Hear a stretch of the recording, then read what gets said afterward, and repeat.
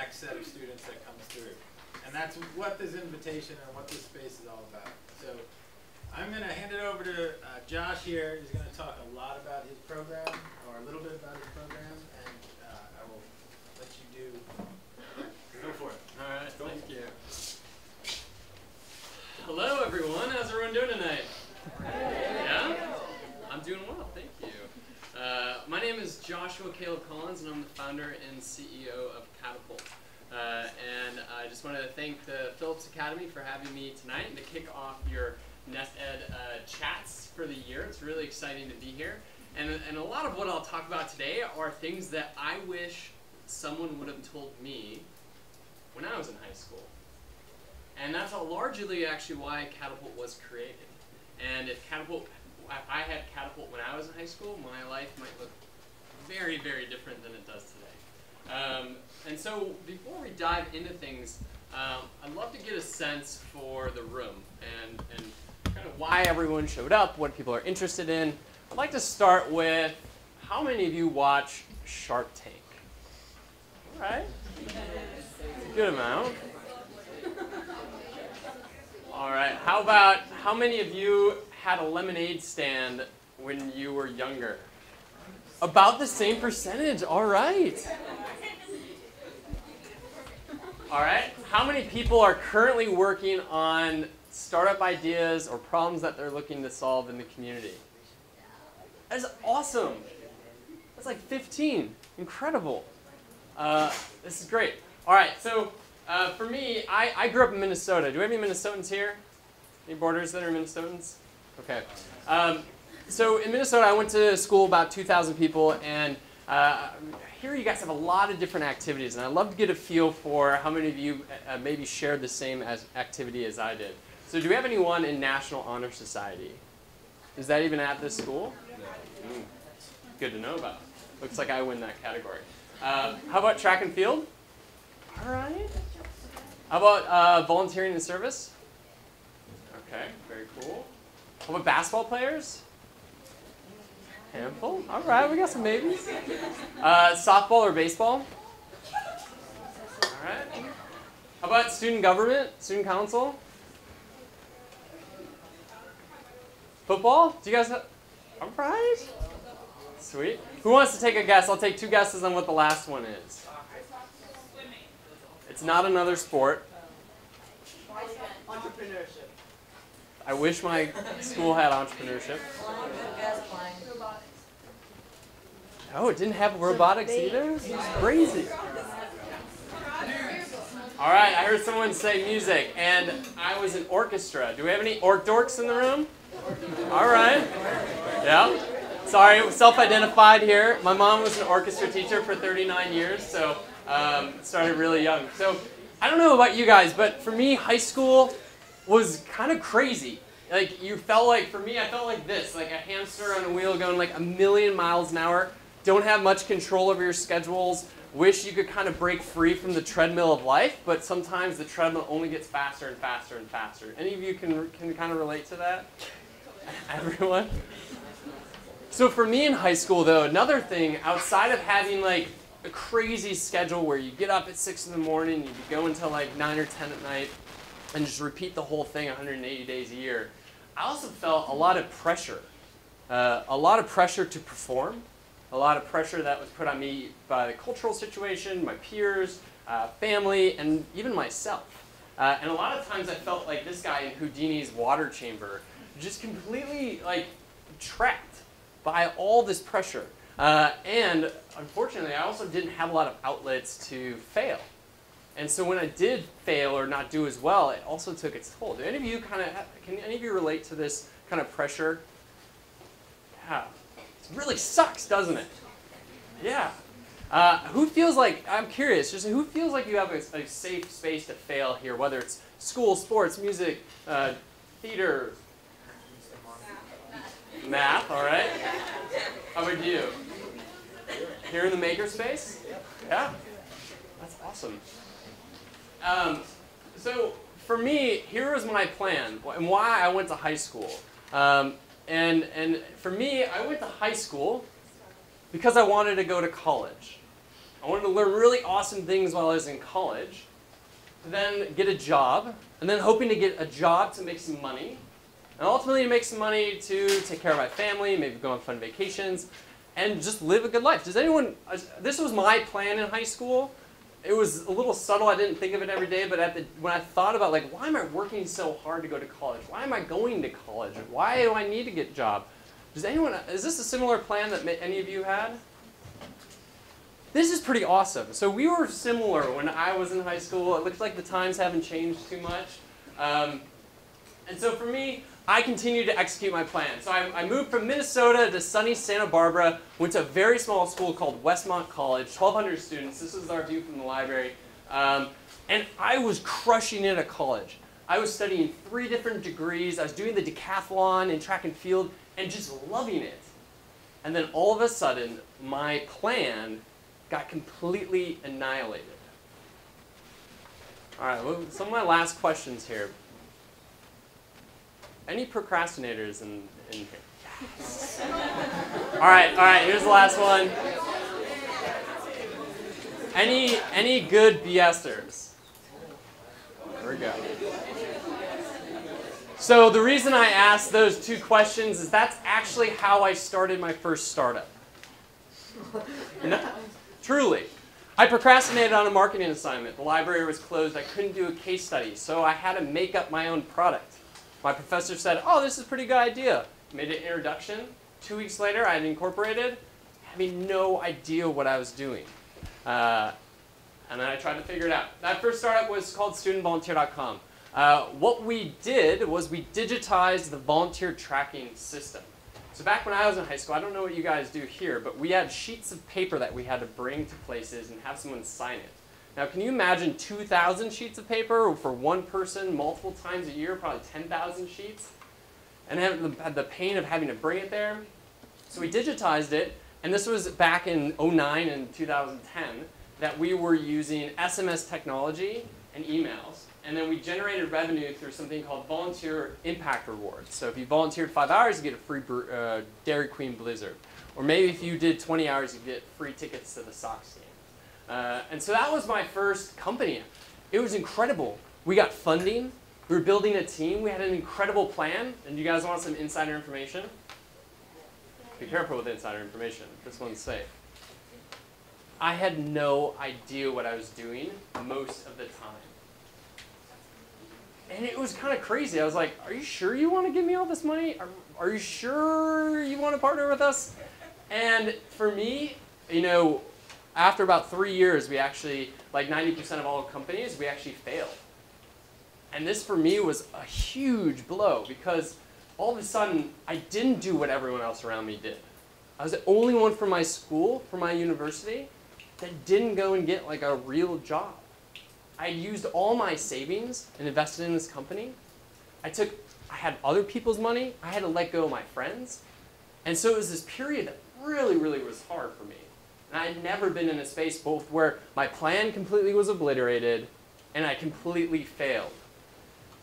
And I didn't know for a while, like, man, like at the time, like this really sucks. Like I have no, like what good could ever come from this? I was sitting in my parents' basement in the middle of Minnesota in February and life just sucked. And then a couple weeks passed from when we decided to make the closure of studentvolunteer.com, and a partner colleague of mine called me up and was like, hey, I want you to move to New York, and I want you to work for us. Not only do I want you to work for us, but I want you to be one of 4 vice presidents helping me lead this organization. And I was like, are you sure? I'm 25. I just completely blew up my company. I have no idea how to start a company. And this is where I would say one of the biggest learnings came from me. And that was all my failures, all the things that I felt like I really sucked it up at, all the things that I was like just really down about, are actually really, really good. And it was the one thing that actually differentiated me from other people. Is that I had all of this experience. I'd made all these mistakes, and because I had made all these mistakes, I wasn't going to continue making the same ones. And that started to be my competitive edge. And all of a sudden, this plan of my life that was completely on fire shifted, and I used it to my, to my advantage. All of a sudden, I started to, have opportunities come up that I never could have planned for. And then I started to change my plan of life to more of a whiteboard, something that I could change a little bit easier, that I wasn't stuck to. It wouldn't be so painful to have to throw out. And so those are some big learnings for me. And for me, like growing up, I felt this pressure around having to have a plan, having to be perfect, having to execute that. But through this entrepreneurial experience, through trying to start this company, it gave me this insights. It taught me things around rapid collaboration with team members, how to iterate on an idea and a problem, how to use empathy and the importance of empathy. And I noticed that these skills that I learned through all these mistakes and this experience were what actually were giving me the competitive edge to let my career really take off.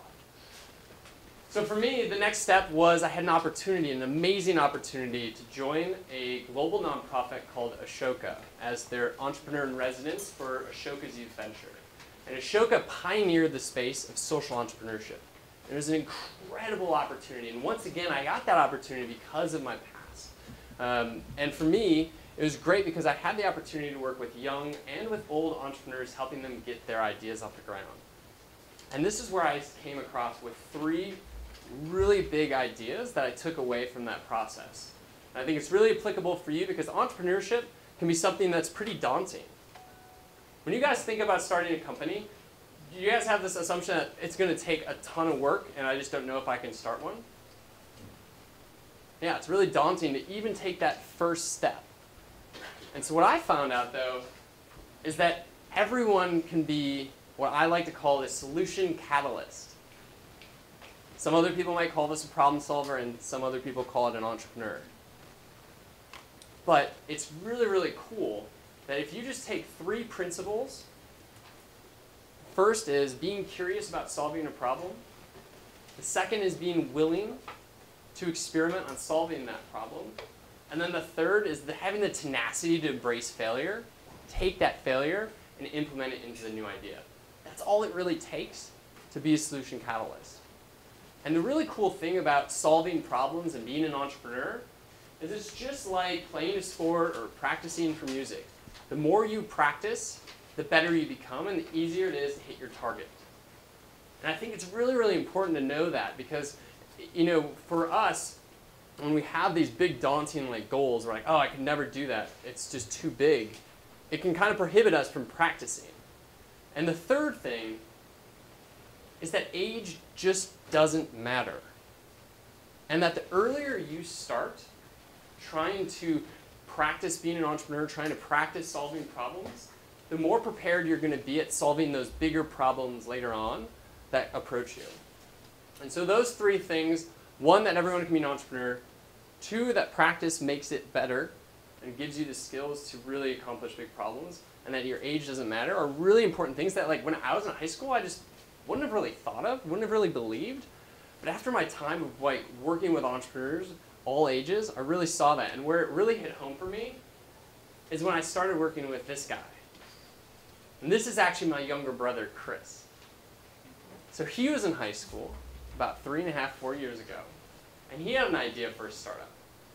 But he was really, really struggling with these 3 things. 1, even though he was in high school, people treated him like a little kid. Can anyone relate to that? Yeah. The second was he didn't have access to these amazing resources that most startups need, from legal help to design, to great mentors to help guide them. And then the third is he didn't have a tribe, didn't have a community of like-minded people to help do this with. It's really, really lonely if you don't have other people around you. And so based on these 3 things, we decided to create Catapult, to invest in the future game changers, change makers, and business disruptors. We select the world's most promising young entrepreneurs from across the country, across the world even, to participate in our 3-month intensive immersive startup incubator. And in that incubator, you learn these fundamental skills, and more importantly, this mindset about what is it about entrepreneurship that's going to help you solve problems now, right now, but then also in the future. And so for us, we've, just to quickly go through kind of the last 2.5 years, we've had 10 cohorts. We've had Over 300 students participate from 38 states and 7 countries. And collectively, they've generated over $3 million. Isn't that kind of nuts? But the stat I love the most is that 70% of them have gone on to start their second company. They've taken this mindset, they've taken these tools that they've learned at Catapult, and they've gone on to start something different. They've built upon that knowledge that they had. For us, it really comes down to not just about launching a startup, it's about launching successful entrepreneurs. Giving them the tools and the resources to start their second, their third, their fourth, and their fifth. So some people ask, so what's it actually like to be in Catapult? So we have 2 types of students. We have founders. Founders are students that actually have a startup idea that they're trying to get off the ground. The other component, which is actually 80% of our cohort, are called free agents. They don't have a startup idea, but they want to join an existing startup idea and get fundamental, like hands-on experience of what it's going to be like to get a startup off the ground. Our program takes place over 3 months, typically from a Thursday to a Sunday. For us, it kicks off with our first session in Chicago. And there we focus really on like, how do we use empathy to find the problem?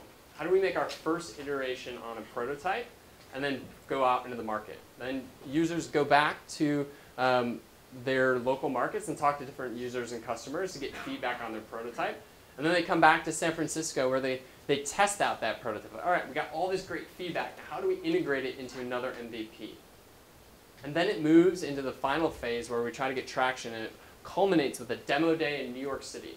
And that's where you pitch to different venture capitalists, angel investors, entrepreneurs, not only to try to figure out, hey, could I get some additional funding, but more importantly, to try to find the human capital, the resources such as connections, partnerships, to say, like, what does the next 4 months look like with my company?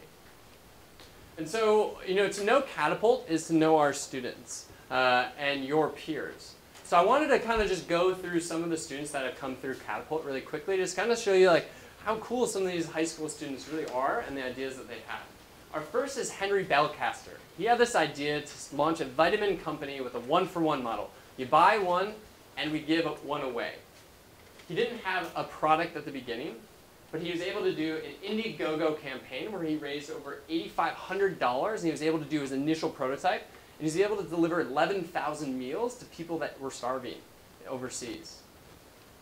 He's now selling online and structured a partnership with Whole Foods where he's going to distribute things in the Midwest in the upcoming months. Really exciting to see what he did, and he had no money at the beginning. So that's a really cool example of a minimum viable product. Second is Joyce. She's a 16-year-old from Southern California, and she had this idea when she was 14 to start bedazzling phone cases for her friends. That then switched to like cool patterns and shirts for her friends. She now has a store called Wild Daisy. If you go to shopwilddaisy.com, she has over 100,000 followers on Instagram. She's going to make over $500,000 this year. She's just 16. So when she came to us, she's like, I want to launch a new product line. We're like, how about bath bombs? How about bath and beauty?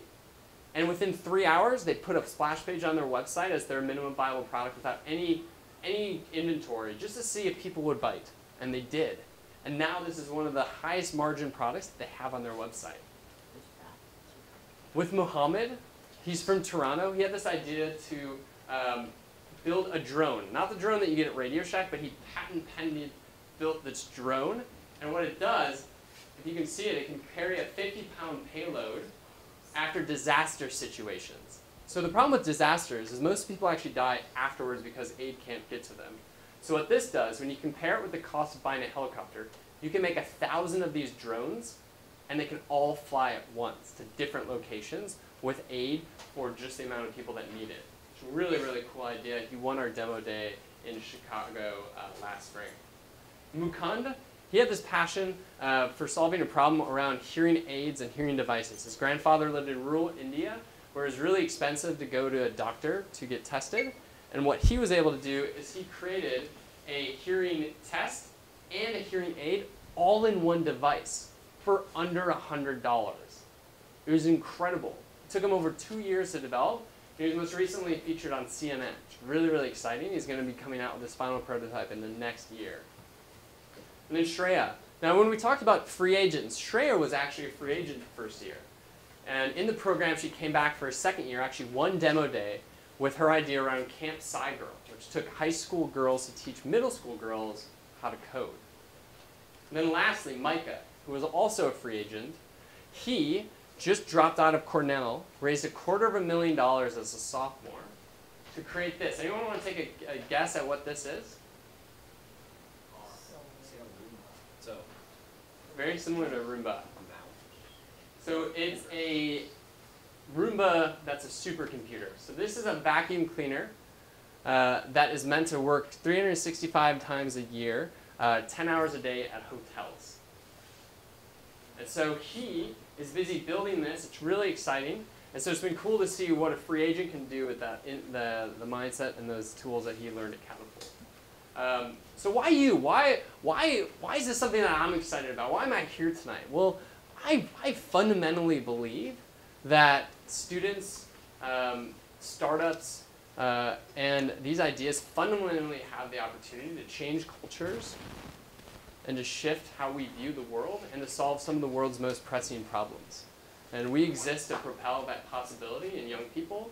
And I think your generation specifically is going to be charged with solving some really, really big problems. And you know, I found some interesting stats I wanted to share with you. In less than 4 years, 7 million jobs will be lost due to automation. Now this stat I love the most. 1/3 of people that graduate from college actually use their college degree. Takes the pressure off a little bit, right? And lastly, in the next 10 years, 40% of the jobs in the marketplace, they project, do not currently exist right now. And why I share these statistics is because it's showing an ever-changing world where it's more important to have tools and resources and skills based around your experience than maybe based on the book knowledge that you're learning. And I really want to encourage you guys to take the time to find opportunities to invest in those ideas.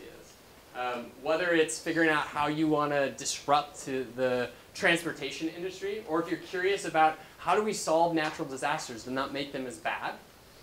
For like maybe you want to be part of like eliminating, delivering packages via truck. Or maybe it's like how do we use virtual reality to increase empathy and how we relate to other people and cultures. Or maybe it's you want to figure out how we can colonize different planets. Is that going to happen during your lifetime? Is that going to be because of you? So the question I want to leave you with is what problem will you solve? Catapult, we're not just about the startup. We're about you, the entrepreneur. And I think there's ways that you can get started right now. You don't need Catapult.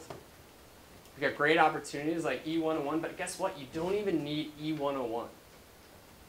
There are ways to get started small. A few of you already mentioned a couple of really great ideas that you're implementing now. For others that might be interested, join that team. Start to implement it. Just by going through that experience here on campus, that's going to teach you a lot of great things. And then start to evaluate, what else could we do here? What could we do at Phillips Academy that would really make life better for other students, faculty? What might that be? And so I want to leave you with that. If you are interested in Catapult, if you think that it's something that is something that would be an incredible opportunity, we've made it extremely easy. All you have to do is text your email to this number. And what we'll do is we just launched our private application round, and it ends on October 3rd. And so if you shoot us an email with your, if you shoot us a text with your email, we'll make sure, Amanda, our head of partnerships and recruitment right there, we'll make sure that you get a special invitation to that round. We have both spring and summer applications open. Our big thing, we look for people that have a passion. We look for people that are curious. We don't ask for your GPA. We don't ask for your transcript. We don't really care about that stuff. We care about the things that you want to solve in this world. And so it's been a privilege and an honor to get to talk with you. I want to open it up now to some fun Q&A. And know with me, like, everything's fair game. I love doing this. I get to travel the country, getting to talk to different high school students, and it's one of my favorite things that I get to do. So Yeah, I guess we can just open it up to Q&A now. All right.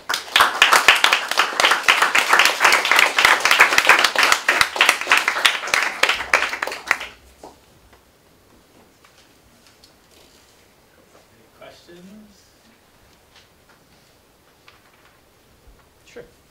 First of all, I'd like to thank you for coming to the school. It was a really great story. You had to say about yourself and told us about your company and your startup. And I was just wondering, it's really great that you're reaching out to high school students. But I was also wondering, what about students who maybe might not be able to afford to go to Capital? What do you think you reach out to those students who want to be entrepreneurs and may not be able to be a part of your program?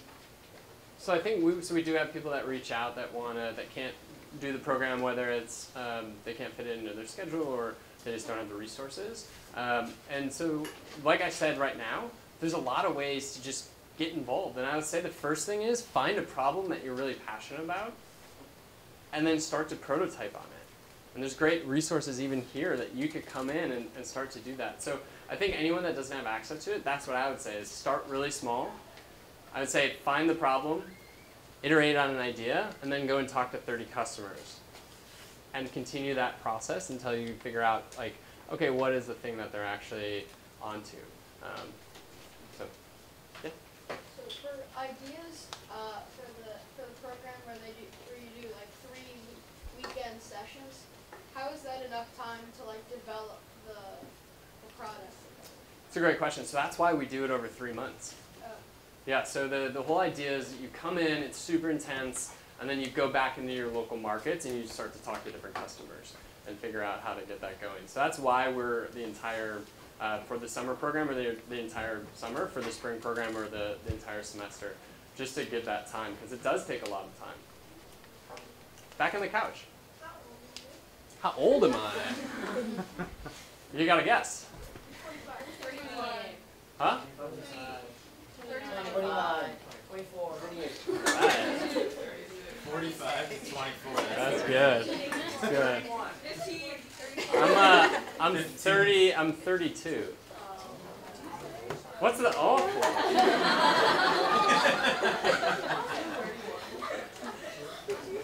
Yeah.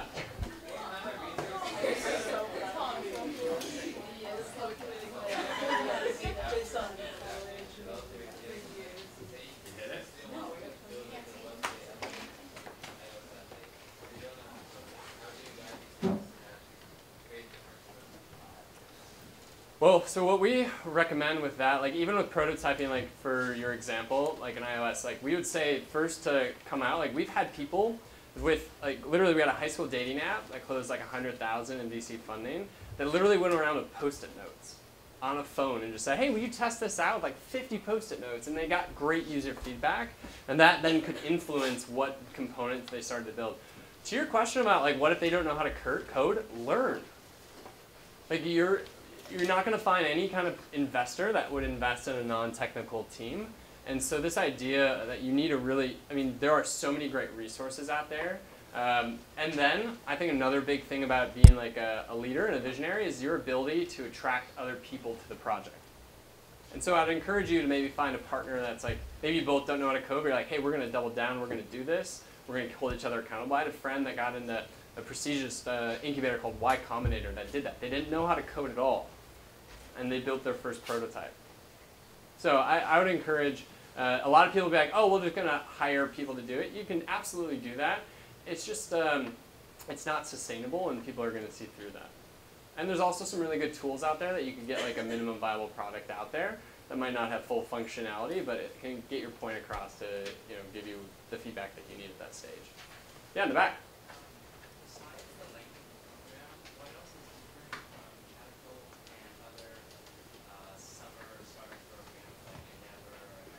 Yeah, awesome. That's a great question. So I'd say the biggest difference is for Catapult, we're really a next step for students that go to those other programs. And so we want to work with entrepreneurs and teams that are more developed in their idea. And then for us, it's not just about our incubator. So in about 18 months, we're going to be launching our accelerator program, which is for only our alumni.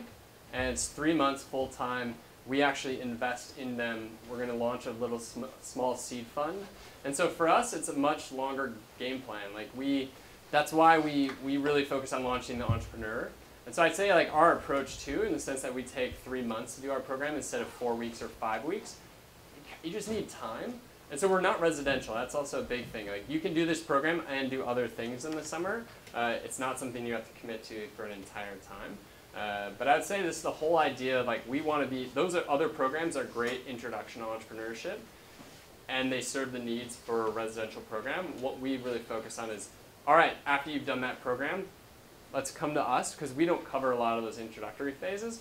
Ours is more focused on our ecosystem. So providing each team with incredible mentors to guide throughout the program. I'd say that's another big component that's different. Yeah? What's the hardest part about being an entrepreneur?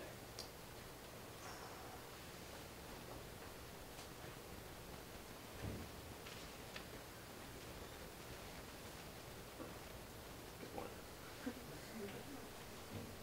I think it changes. I think that's why I'm like, well, what was it last week? What is it this week? Because that changes. I would say overall, though, like it just sucks making mistakes. And like even I still make tons of mistakes, and it just really sucks. And I think this idea of like a startup is a business idea in search of a like repeatable, scalable business model. So it's not really even a business yet. It's in search to become one. And along the way, you're just like failing all the time. And while I've definitely built this resilience, it's still like it's really hard at the end of the day. So I'd say that that's the hardest thing.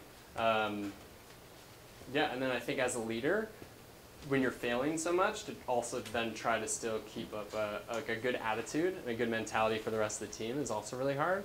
So you don't want to be like not authentic with them, but you also like have to be like cheerleader, like visionary, leading them forward. So I'd say that those two paired together are really, really hard. Cool. We get one more round of applause for Jeff.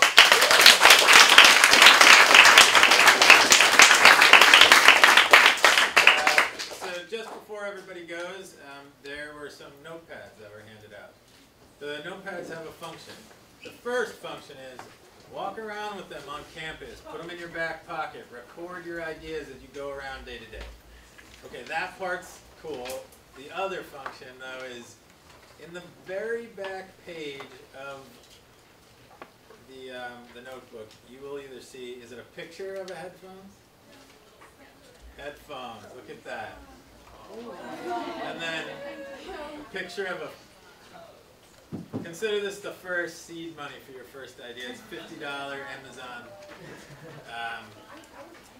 So basically just want to thank everybody for coming. Next week, we'll do this every Wednesday night, so I hope everybody comes. Whoever got this, just come on up. Go ahead. I also wanted to mention, if anyone is interested in learning how to use any of the machines, I have sign-up sheets in the back, so feel free to sign up for anything you're interested in learning, and I'd be happy to work with you. Also, follow us on Instagram. And pizza's here. Go get pizza.